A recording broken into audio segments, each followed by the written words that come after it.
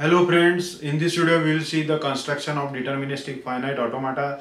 So the question is, construct a deterministic finite automata for the following language on input symbol a, b, where language is w mod 5 should not equal to 0.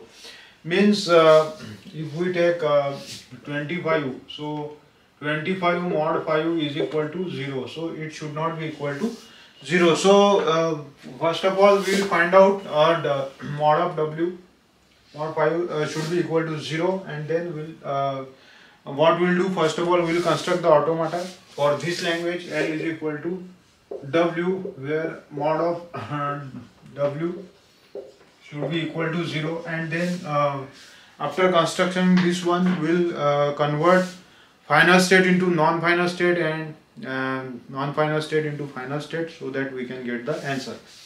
So if we take the string a, b, a, so its length is 5 mod 5 is equal to 0. So 1 2 3 4 5. So here if we take there are actually 5 values only for mod. Which are those? The values are 1 2 3 4 and 5. So there will be 5 states. Remember this thing. What if there are 3 values, then there will be 3 states. Here there will be 5 states. So I will draw the 5 state. So first state belong to value 0, second 1. Okay, so this is q0, then q1, then q2, then q3, then q4.